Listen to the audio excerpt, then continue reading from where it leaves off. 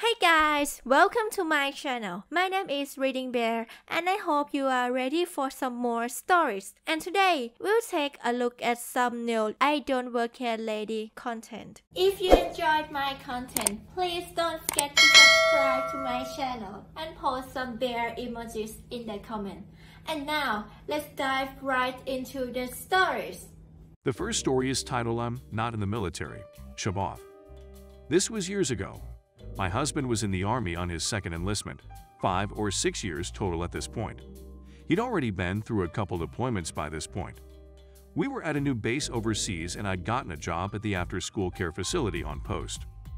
Well, his unit was getting ready to deploy for 6 months, so they were in the thick of all that.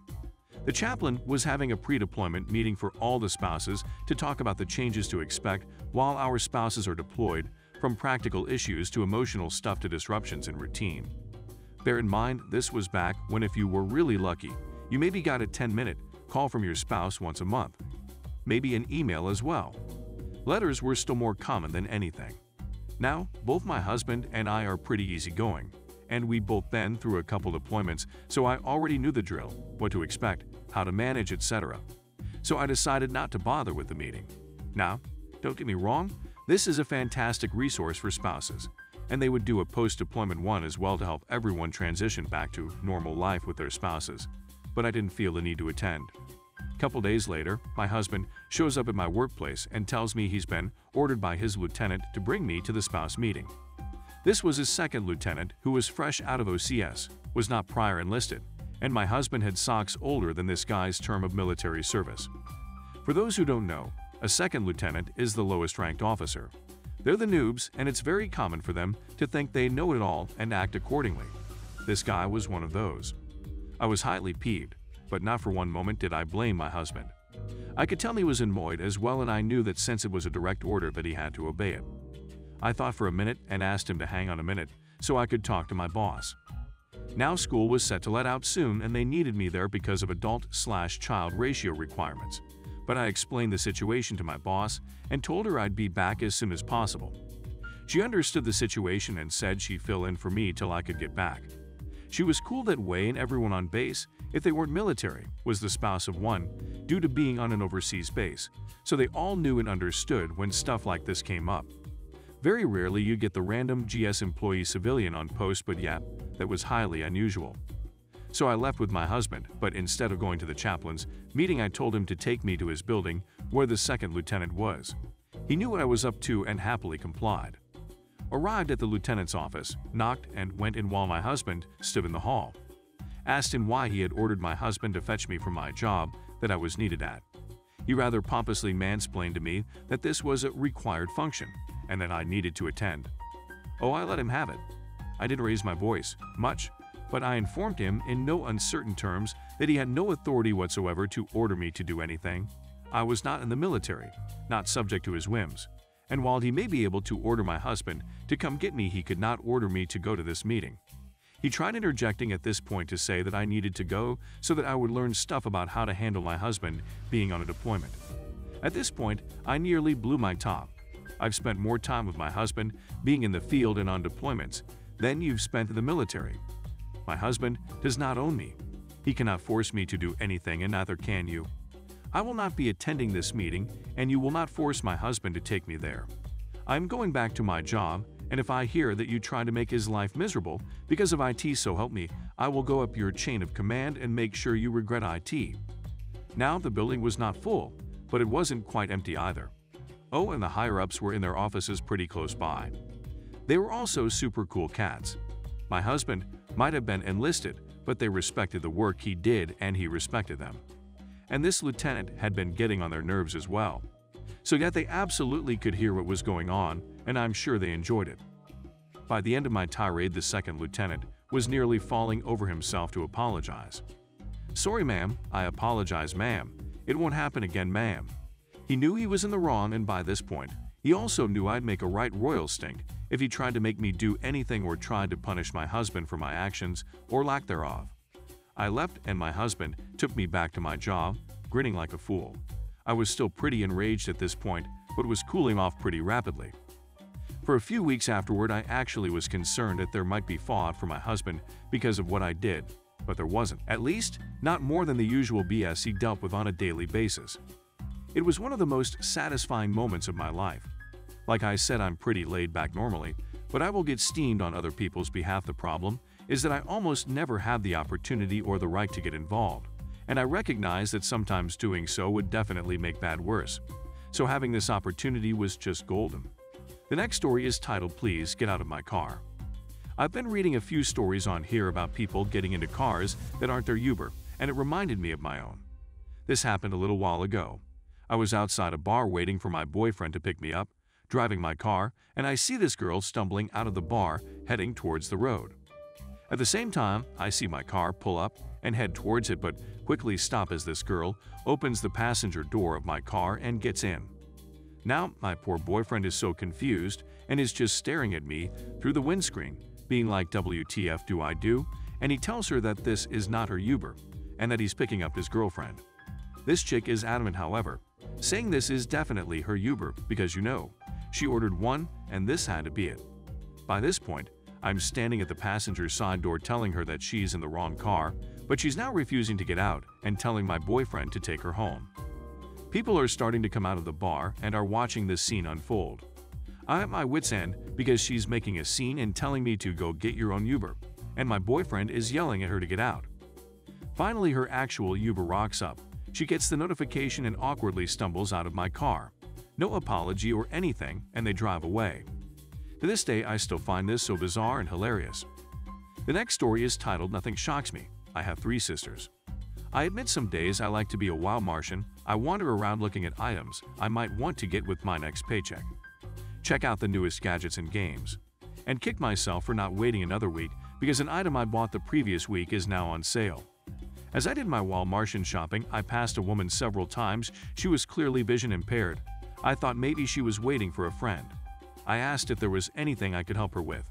I came here with a friend, and she said she would be right back. That was 15 minutes ago. She does this a lot. Not very considerate if you ask me. Is there any way I can? I promise I don't bite. Let me introduce myself. My name is Rick. Well, Rick, my name is Connie. I would take you up on your offer, but I have to buy some personal goods and I'm going to need a little help reading the price tags. That's why my friend comes with me. Well, I am willing to help if you are willing to accept. My arm is right here, and if there is anything you need, tell me. We walked around picking up the various items. Rick, I do need to get something. Yeah, Connie? What you need? Well, maybe we should find a woman. The thing is, I need, feminine hygiene products. I laughed and said, is that it? Connie, I have 3 older sisters and have gone to the store for them. Actually, there were times I had no choice. We walked to the pharmacy section. Connie told me which brand she needed. I asked Connie if there was anything she needed other than that.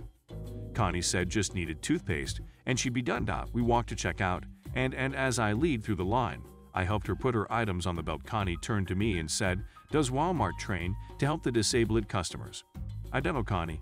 I don't work here, but if they don't, they should. Wait. You don't work here. You help me like that? Yeah, why not? Okay, here are some seats. What's your friend's name? I will go to the customer and have her paged. Rick, thanks for helping me. Especially with the girly stuff. Connie laughed. Connie, like I said, I have 3 sisters. Nothing shocks me. The next story is titled Defeating a Karen with Violence. Background: my grandmother had an emergency, which was easy to fix, new rechargeable batteries for the phone. Now, I work as an electrician for a small company on the other side of town and decided to save gas and time. So I went to a larger tech store about 5 minutes from where my grandma lives, still in work clothes, no uniform, no logo, no name tag. The store uniform is a black and red shirt with logos and store name on the back, the sleeves, and the front. Cast: K equals Karen, M equals manager, me equals annoyed 24-year-old bear. I was looking at rechargeable batteries, trying to remember if my grandma needed Oz or Ez. That's when I heard the words that caused so many nightmares. Excuse me, are you done standing around? I need you to find me Z's. I just looked at her for a second, ready to blow up after 10 hours of entitled clients when it hit me. My niece just discovered the word why. It's frustrating. It's perfect. So I put my goofiest smile on and the following conversation ensued. Me? Why? K, because it's your job. Me? Why? K. Because you work here. Me. Why? K. Now yelling and getting red. You wear work clothes. You work here. You have to help me. Me. Why? K. Stop this BLLSHT or I will get you fired. Me. Why? Now at this point an actual employee came into the aisle to see what the yelling was about. Her face said nope and she left. I continued my act of violence with my goofy smile when the employee came back with a manager. Ma'am, I have to ask you to stop yelling. It's disturbing other customers. K. Took you long enough. I want this moron fired, or at least written up for how he treated me. M. He doesn't work here. He doesn't even wear a uniform. Why would you think he does work here? Now, you either apologize to him or leave the store. K. Why do I have to apologize? He never said he that doesn't work here. Me. Why would I? K. Screaming again. You are all morons. I will call corporate about this. With that she stormed off, but I couldn't help myself. Why? After that the manager apologized and bought the batteries for my grandmother. No cops, no coupons, just a fun story. There is so much we can learn from little kids. The next story is titled Lady Tries to Get Me Fired When I Don't Clean Up a Rotting Carcass for Her. Cast: K equals Karen and me equals me. So, I'm working at my local fire department in their internship program. My job is to put up beach flags and check the flags regularly based on the weather. If you don't know what I mean by beach flags, they're colored flags that symbolize the level of danger that the water poses. Green equals safe, yellow equals caution, and red equals don't swim. I live in a tourist town along one of the Great Lakes, so there are a lot of entitled tourists that visit. The process of checking the flags is to drive by the beaches and evaluate if the color of the flag matches the current water conditions. The story starts with me going about my normal business. I'm driving along one of the beaches, just doing my job. It was a particularly hot day out that day, so there were many people swimming. As I'm about to leave and go to the next beach, I get signaled down by the Karen. I pull over and see what she needs from me. K. Hello? Excuse me. You look like a city worker. Can you help me? I'm driving a mule, which is a glorified golf cart, and wearing a reflective vest, so I guess that's where she got that from me. Cluelessly, sure, what is it? K. I've been calling the city maintenance department for the past hour trying to get someone down here, and you just about drove away. Your supervisor will be hearing about this. Me. I'm sorry about that, but I don't work for the city. What seems to be the problem?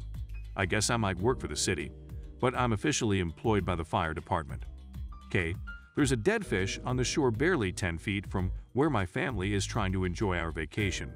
Get rid of it. Me. I can't take care of that, but I can try and get a hold of who can. K. No, I've been calling for an hour now. My family's vacation is being ruined because of you now. Me. I'm sorry, but this is not my job. I'm not a maintenance person. I put up the beach flags.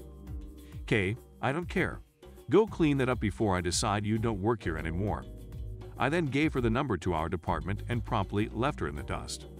While I was leaving and heading to the next beach, I gave my boss a call and a heads up about the Mozilla that was about to call him and decide I don't work for him anymore.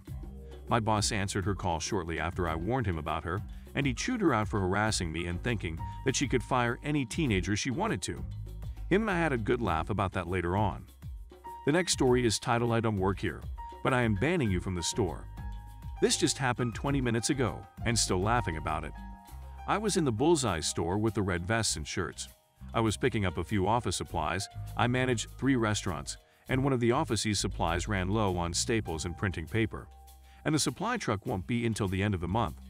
I gathered the items I needed and headed to the check lanes. I heard a banshee-like shrill screaming, "Hey, hey you!" I look around and this lady has a person who really does work there cornered, and the poor girl looked to be on the verge of tears. SC, screaming customer re, real employee me, yours truly. SC, yes, you. Mr. Manager, come here and discipline your employee. She refuses to help me and was very rude and called me some very bad names. Now, I have read enough of these I don't work here posts and always wondered why no does this. So I give a shot. Me to re. Is this true? Were you rude to this lovely piece of humanity? Which made the her kind of giggle. Re, no, I just told her I'm on my way home. I just finished my shift. If she needs help, She can ask someone else who would be more than happy and clocked in. When I told her this, she reached for me. I backed off. I don't like strangers touching me, and I never insulted her. SC. High-pitched shrill that would shatter crystal. Liar. You call me all sorts of bad words. When I find my husband, he will have you fired if you don't do something about it. Me. Lady, I am the district manager. I will ask you to calm down. If you don't, I'm going to have to ask you to leave the store. SC. What? Well, I'm just very upset, you stupid F word. It's been most distressful. In all my years, I have never been treated so horribly. Me. Ma'am, I'm sorry, but you aren't settling down. I'm going to have to ask you excuse yourself from the premises or be escorted by security. Pull out my phone, speed dial, miss my messages. SC. But my husband. Me. Go to customer service desk, page your husband, and tell him you will be waiting outside for him while he does his shopping. Now leave this store immediately. I pretend to talk to security on the phone. Yes, we have an unruly customer who needs to be escorted from the store. SC throws what she has on the floor and leaves screaming, yelling, threatening to sue and shut the store down. I turn to Ree and ask if she is okay. She tells me yeah. She didn't know I was in the store, but glad I was. Ree, I hope I'm not in any trouble. I just work a double shift. I just want to go home. I am extremely tired and hungry. Me, no, you're not in trouble. I don't even work here. After a second or two, it sinks in what I said, and Ree begins to laughing uncontrollably. I told her I manage the restaurant up the street, and she is welcome to come in and have a free meal on my dime. As I leave for the restaurant, I walk through the parking lot and see the screaming banshee customer sitting in a pickup truck on her cell phone. I could hear her muffled screams and crying and figure I better get the hell out to Dodge. Ree did come into the restaurant to thank me. I told her the offer for the free meal is still good. She took me up on it, but tipped the server really well even though it was a free meal.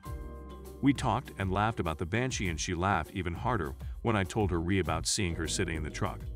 I told her this is definitely going on Reddit. Ree says she loves these posts and will be looking for it. So, hey Kate, if you're reading this, you are Reddit famous now. Maybe someone will turn this into a YouTube video. The next story is titled No Words Were Needed. I have been paranoid about being mistaken for an employee since I started reading r/IDontWorkHereLady. Even had nightmares about it. I'm usually pretty careful, but last month I slipped up. It was mid-December, so the Christmas shopping frenzy was in full swing. I had already done mine on Cyber Monday, but that particular morning, I had fed my cat the last crumbs at the bottom of the bag and really needed to stop after work to get cat food among other absolute essentials. I stopped at the local Blue Vest place because it was my only chance to grab everything I needed in one stop. As soon as I stepped through the doors, I felt eyes on me. Intensely. Then it dawned on me. I had worn my glue company polo today. Same shade and everything. Save for a print of the healthcare company I work for on the right breast pocket. I resolved to get in, at least get the cat food. No kitty of mine goes hungry. Stay low-key and get out. I stayed out of the main aisles. I didn't make eye contact with anyone. If somebody started approaching me, I quickly ducked around a corner. I was killing it. I had everything but the cat food when I finally ran into the boss of this level. There were several people in the cat food aisle, including an older man.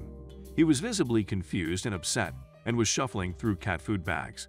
They quite obviously didn't have his brand on display. I approached slowly and quietly, like a lioness stalking prey through the tall grass of the savannah. I reached around the man and grabbed the kitty kibble. I thought I was home free, but when I dropped the bag in my hand basket, the old guy finally noticed me. He locked eyes with me. He took a breath and was preparing to say something probably along the lines of, "Hey, could you check the back for blah blah brand?" If he asked me for help, other customers would hear, and at that point it might as well be sharks drawn to blood in the water. I took a gamble, before a sound escaped him. I quickly put my finger to my lips, indicating for him to shush. The gambit paid off. Rather than get incensed at the audacity of the gesture to a customer, he was confused and curious. I shook my head and pointed to the logo on my shirt. He peered down through his bifocals, said a simple HM. Okay, and he went on his way. No real words exchanged. I hauled it through the back aisles to the cash registers, paid, and got the heck out of there without any more unnecessary human contact. Yeah, I might have social anxiety issues. If you enjoyed the video, please subscribe to the channel and post some bear emojis in the comments.